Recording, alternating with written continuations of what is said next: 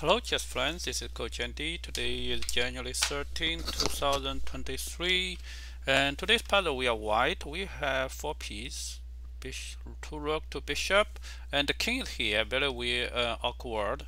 And one thing is we control this light square diagonal. Now there's some dark square we need to control, but we have a dark square bishop. So it's very easy to think like we may want to this check, and usually you don't want him go back. Okay, so g5 check should be the first consideration. Let's do g5 check. What can he do? He will go here. Now after check, he go here. Now the problem is how can I check him? Okay, so here actually we have to use like our rook is guarding here. I cannot use this rook check. So and also it's a dark square. I cannot use bishop check because I will lose the bishop. I don't have support. And so I have to try to use this rook, but there's a pawn here. Now we will use a kind of like special rule.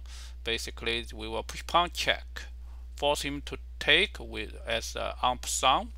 He take our pawn, then we can come over mate, two rook mate.